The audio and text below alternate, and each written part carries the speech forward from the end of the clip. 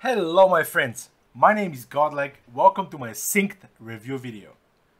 The game is currently in open beta until the 15th of January 2023 and I managed to get to max level on day 2. So I want to share with you guys my opinions about the game and to let you know what you're getting yourself into. Alright, with all of that out of the way, if this video helped you out in any way, please leave a like, subscribe and smash that notification bell to please those algorithm lords. I stream pretty much every single day on Twitch. If you want to ask me anything or just watch the madness that unfolds, link will be down in the description. Okay, let's get started. I will timestamp the different sections of the video to make it easier for you guys, because we have lots to talk about. But first, what is Synced? Synced is a match-based rogue looter shooter developed by Next Studios. In a techno-apocalyptic future, you are a runner who joins the war with deadly techno creatures called nanos inside the sealed exclusion zone known as the Meridian. Choose your runner and team up in PvE and PvP matches, defeat the nanos, and even tame and weaponize them against your enemies. Tame and synchronize these nanos into different companion classes you can deploy in combat, strengthen your squad, upgrade your weapons, earn your place among the best of the runners, and win the fight that humanity started. Pretty awesome, right? Alright, so that is basically the gist of it, right? Now I want to get into each and every aspect of the game and let you know what it's all about. Cool, let's do it.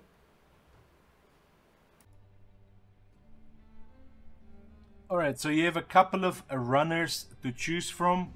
Starting with Dead Cut, he is the one that you begin the game with and is your very first option. He specializes in fire grenades, like he throws around fire grenades. The last bullet of his magazine deals fire damage. And also when on fire, your movement speed is increased. And the fire affliction, in other words, if somebody puts you on fire, that duration is shortened. Okay, so he's the pyromaniac of the group. Glory, on the other hand, she throws a smoke bomb, and her perks are really amazing for sniper players, which makes her like one of the best classes in PvP right now. She highlights rival runners through sniper rifle scopes, and she also sees through smoke, which also synergizes really well with her smoke bomb, right? And also you increase nano weak point damage, and shooting runners will also tag them for your team. So it's a really amazing PvP class that was personally one of my favorites while I was leveling up. Then we have a Dr. Stone, the very hip medic of the group, right? Healer's Aura is his ability. He heals and automatically revives teammates inside his healing radius.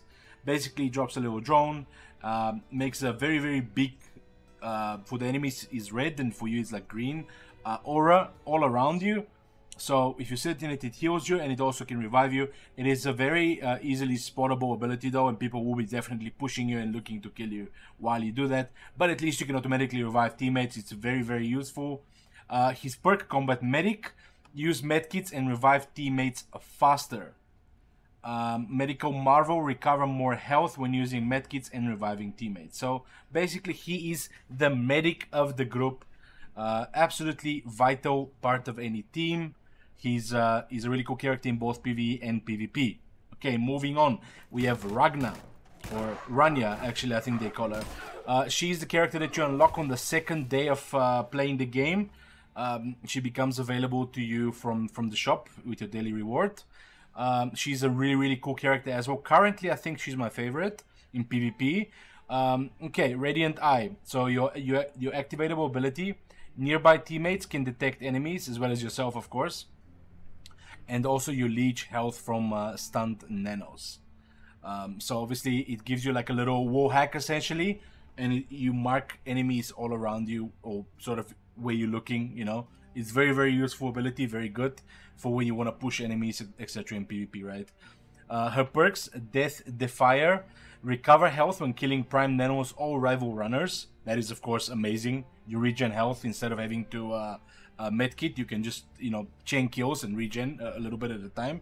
It's very, very useful. And of course, Sixth Sense, detect rival runners at close range. So this is if Glory is your PvP sniper character, then I would say Rania is the close range push character, right? She's really good at being close to enemies, pushing. You down somebody, you regen health. It's very, very useful. Okay, so she's currently my favorite, and Glory will be, I guess, my second favorite. Last but not least, Park. His ability called Chain Bomb. A bomb that chain strikes between multiple enemies, and Bloody Bullets is one of his perks. Generate ammo from weak point and chain bomb kills. And Steady Hand gradually reduces recoil during continuous LMG fire. So the way to unlock Park is, I believe, on the 5th day of playing the game, you unlock him from the shop with daily rewards.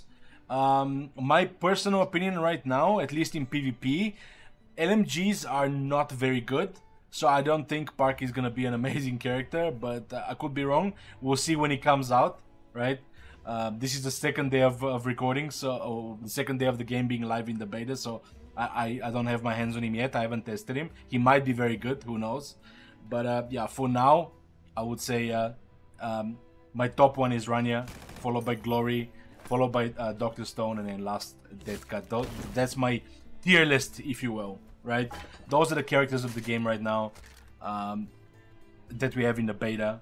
So yeah, alright, so let's have a look at your trusty companions.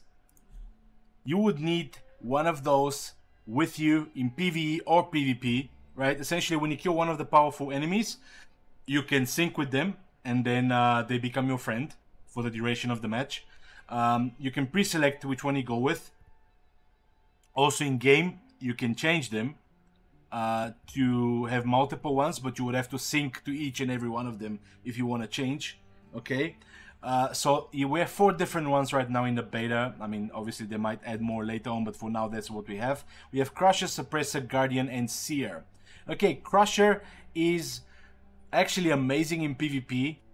Basically, a lot of people send them out and they just hunt players and they do a stupid amount of damage. They're extremely powerful, and you can buff them as well with mods. Okay, let's have a look at the attributes of the Crusher. Nano Arm, increased movement and melee attack speed. So that Nano Arm ability, all of them have it, right? That is the ability that they give to you while they're on your arm. So you can send them out, or you can keep them on your arm. Okay, if you keep them on your arm, then you get the Nano Arm ability, and then once you deploy them, the Crusher will guard the position, and also you can lock them on to enemies, and they basically just run it at enemies head on, and they will just attack at close range. Okay, very useful, very, very strong in PvP. In PvE, I mean, he also you know, fights enemies, so they're not killing you, they're killing him, so you know, it's very, very useful companion. Moving on to the Suppressor, the Nano Arm ability, you ADS faster, and you also reduce crosshair spread while moving.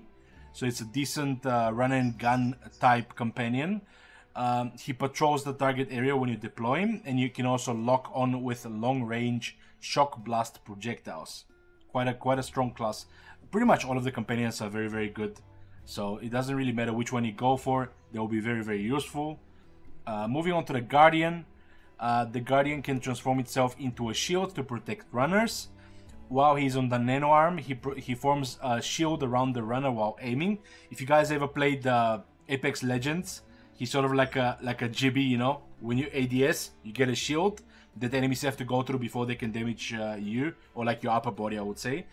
It doesn't tank a lot, but it's pretty decent. Why not, you know? It's alright. And then deployment. Form one-sided shield at the target position, and a lock-on performs a shield attack. So there you go. It's quite useful if you want to set up a position and you don't have any cover. He can create cover for you, which makes him quite nice. Let's say if you want to play a sniper class or something like this, he can be very good. My personal favorite, however, is the Seer right here. The Seer, he's got powerful sensors that can detect and track enemies. So obviously this game has got a lot of foliage, a lot of cover, a lot of people moving around and stuff. You hear very loud footsteps, but a lot of the times you don't know where from. Seer will really help you with that. He helps you track people really well in PvP. I absolutely love him. Basically, you deploy him, and he creates a decoy, right? And then wherever he ends up, wherever you have decided to deploy him, he will then start scanning the area around him. And with mods, you can make it even larger area and stuff like that. It is extremely useful companion to help you track down your enemies, so you can hunt them down swiftly, right? It also helps you if you're playing a sniper class and you set up in a good position. Like I'm actually going to show you in a couple of clips later on how I was sniping people with Seer, how he highlights people all the time. It's a little bit busted, I think. It might need a nerf for the full game, but for now you guys can take full advantage of that.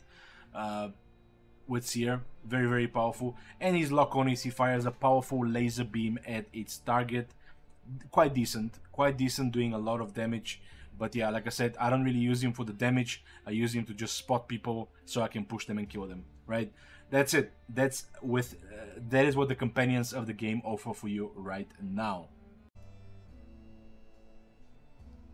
Alright, so this section here is going to cover the loadout, right? We have a weapon. We have a primary weapon, if you will. We have a sidearm, and we have a melee weapon. You always start with these, no matter if it's a PvP or PvE match, right? The only difference between a PvP and a PvE match is the mods, okay?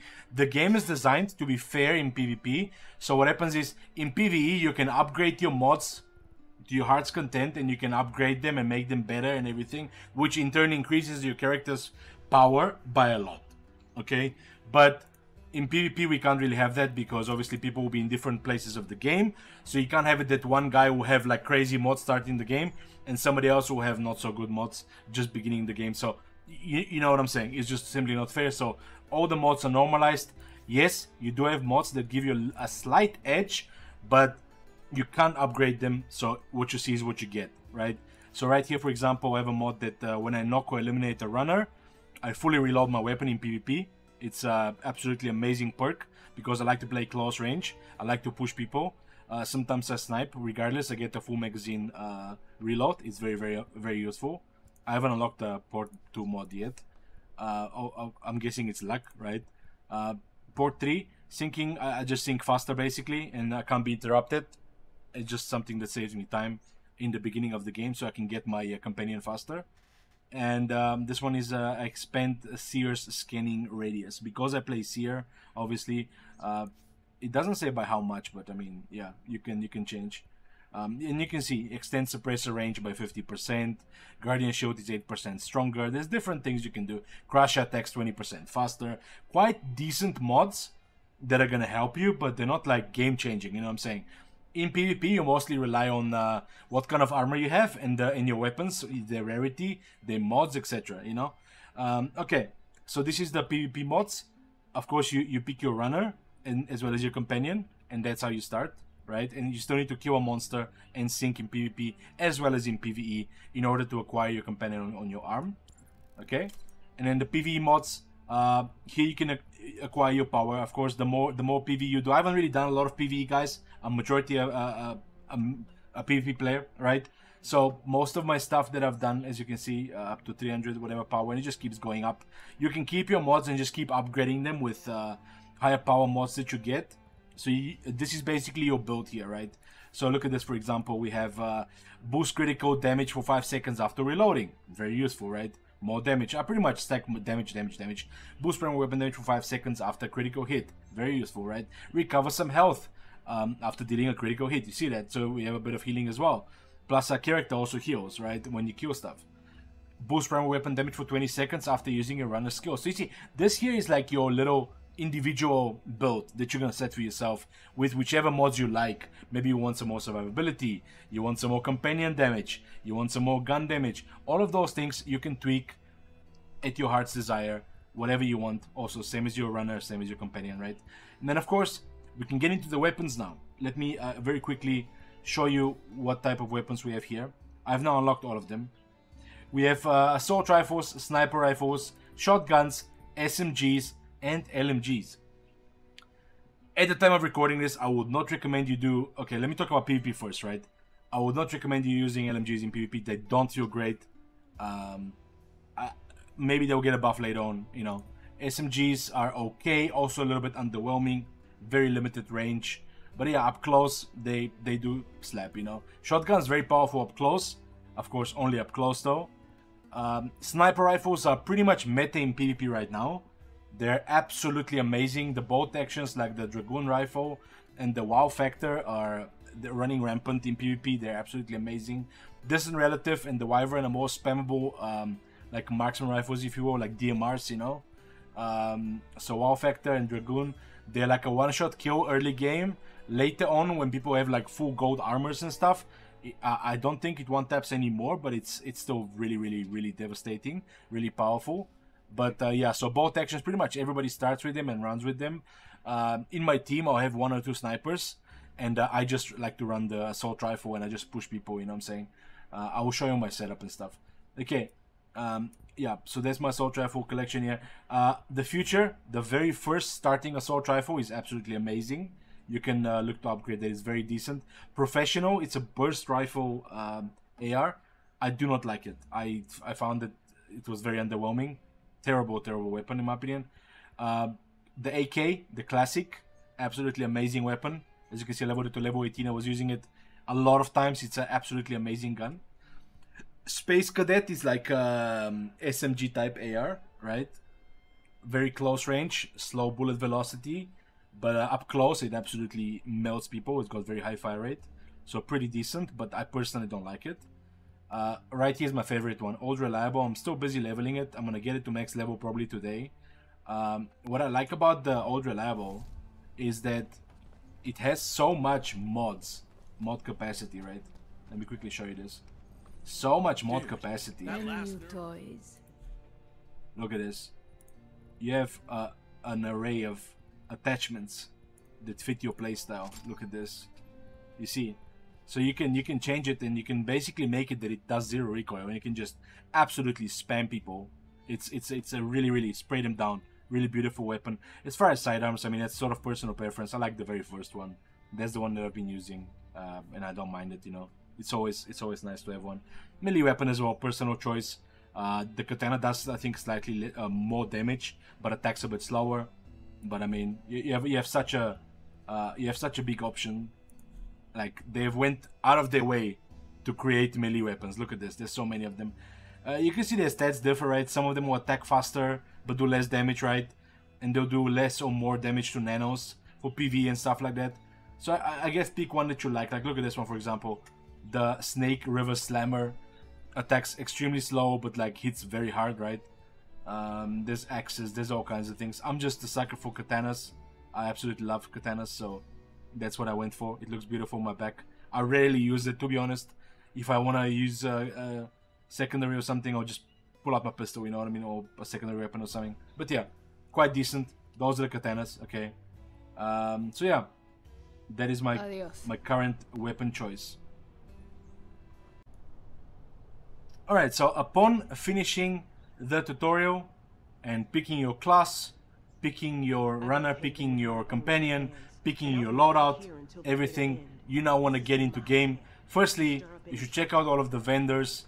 They actually have jobs which will award you with quite a bit of XP, and you can, you know, claim the finished ones. As you can see, you get mods from them, can be quite useful. For example, this one is actually very nice, that I just got luckily. But yeah, you can have 2 jobs at a time, and fantastic work out there. You can finish all of them, right? Until next those time. are not daily, those are just available. Once you finish them, you're done. You get XP, you get mods, you get all kinds of goodies that will make you stronger. This is a season pass right here. As you can see, it gives you a lot of premium currency, so you'll be able to afford some cool skins. Right, you can check for yourself what you want to do here. But yeah, season pass is available in the beta. So yeah, like I said, jobs from this lady. This guy is the one that you mod your gun by. He also gives you a whole bunch of jobs as well. Firepower. As a matter of fact, I've finished my 2 jobs already by him. You know you've got it in you. And look, I get another mod. Very, very useful mods. Keep your guard up. Fantastic. Alright. Tell your friends. And also this lady right here gives you missions too. Another six. Are you considering anything in particular? My research is in good hands, I see. A job well done, as Alright. always. So as you can see, we get a lot of cool mods that will aid us in our journey. Here's to a Alright. productive day. And yeah, so all of these jobs, you pick up all the jobs from them, and then you come here to this lady. She also has jobs for you. This is your dailies and weeklies by her though. So those reset every day and those reset every week. And yeah, you got those to do as well. You can pick them, they're always in progress. And yeah, just get on with that. You get a lot of XP, like I said, you get a lot of currency, a lot of mods. It's very, very nice to do all of them. And then once you're ready, you can then go to her and speak to her, and you can decide if you want to do PvP or PvE. The PvE mode is Dead Sector runs. Is different sectors, different missions. As you can see, there's quite a few available in the beta.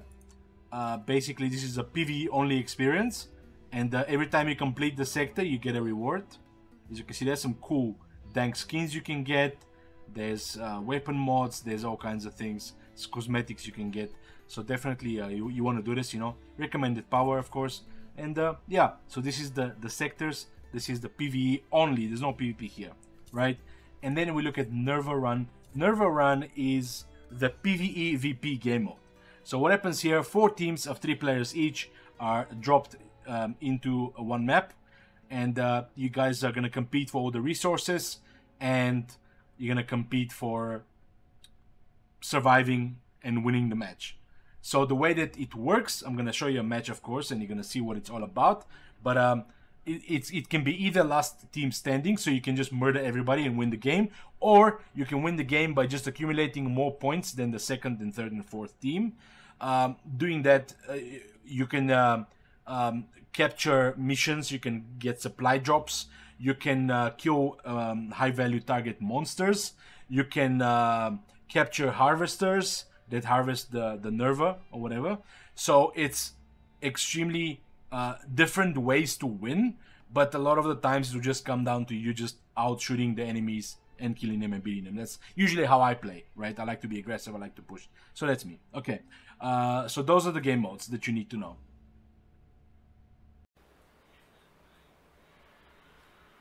Alright, so I've told you guys everything you need to know about the game. The classes, the companions, the mods, the weapons, the customization, the battle pass, the game modes, the jobs. I've given you everything you need to know to get started with the game. Now, I want to get into my opinion. Okay, firstly, if you want to compare this game to anything, I would say it's very similar to the Scavengers game. It plays a lot like it, in the sense that you have the freedom. Once you jump into a match, you have the freedom to decide what you want to go for. You want to just go for the mobs, you want to go for kills, you want to go and just collect and get stronger and then fight, or, you know. One thing I myself didn't like personally about Scavengers was the fact that you had to a lot of times maybe even avoid PvP, because it sort of was better to be able to extract with the PvE components you needed and resources and stuff like that. So that, honestly, I got annoyed by that a lot, and it's actually what's made me stop playing the game, because I wanted the thrill of PvP, I wanted to engage with players and stuff like that, you know. And this game, Synced, right, it gives me that. So I have really been enjoying, like, I got super addicted very quick to the PvP.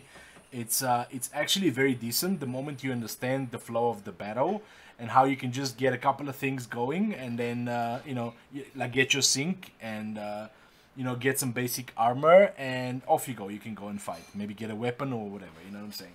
So I enjoyed that part. Like, you can decide if you want to have a more chilled match and you want to just get a resources and then get stronger that way, or you want to just get high kills, get the resources that your enemies have gathered for you, right, and then use that to make yourself stronger, right? There's a couple of ways to do all of this, you know what I'm saying? And I enjoy that freedom. I enjoy that you still get to fight PvP in the PvP game mode, right? As far as the PvE game mode is concerned, I haven't done much, to be honest with you guys. I've just been mesmerized by the PvP. I've really been enjoying it. So I can't really talk a lot about the PvE. I've done like a little bit. And look, it's not bad. I think it's fine. I think this game really shines in the PvE-VP mode, personally. From what I've seen in the PvE, it's all the same. You go into the map, you clear some mobs, eventually the boss appears, you know, you break some rifts, the boss appears, and you kill the boss and you're done, right? That's basically it. Like, it's not bad, but I myself don't find that challenging. Yes, you're gonna get stronger and stronger and stronger. You're gonna get better and better mods, better upgrades, better weapons, everything. Yes, of course. But so this is a nice progression system, but I don't think the game shines in the PvE, right? That's of course my opinion, right? In the PvP, it's where it absolutely shines. You get the play interactions, you get the PvE as well. You can kill the mobs, but they're not like stupid strong, you know. They're just there to give you currency and feed into your power creep fantasy, right?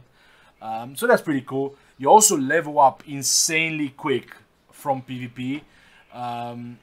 I basically played a total of, let's say, 13 hours to get to level 50, which is the max level of the beta. And yeah, I did it in one day. I streamed it yesterday on Twitch, and it was a great experience, right? So the game is definitely, it's got a grind component to it. Like, let's be honest, you gotta grind your weapons out that you like. It's not very difficult, but it will take you some time to grind your weapons, to get the mods that you want, to make your weapons, when you start with them, better already, you know. So yeah, this is basically my opinion on the game. I like it a lot. It's got a lot of opportunity. It's got a lot of... it can be amazing. I really just hope it doesn't die like Scavengers. To my knowledge, I heard that they're closing it down now. So that's pretty sad. I never want to see them close down games. But I think this game can do better in the sense that you actually get more PvP fights in the PvP mode, right? And people are not just ducking to save their components for PvP, right? For PvE. For progressing your character, right? The progression happens regardless. And like I said, you get a lot of XP for PvP. So even if you lose, you still get a lot more, right? So yeah, I think the game's got a lot of potential. I think it's got the opportunity to become something special, and I hope it does, guys. I'll be covering it. I'm probably gonna get a couple of videos out. I wanna, you know, tell you guys about weapons and modding a bit more in depth, and PvP and mods and stuff like that. More in depth discussion about my strategy, also how to win games in PvP and stuff like that. I think that will be some interesting videos there. You know what I'm saying? So yeah, thank you guys so much for watching. I hope this video helped you. I really do. It took me a very long time to make it. So if you guys really, if you made it this far, right, and you liked, enjoyed the video, if it helped you out, please drop a like, subscribe, share it with your grandmother, please, guys. And yeah, I'll see you guys in the next video. Hope you have a fantastic day. Godlike out.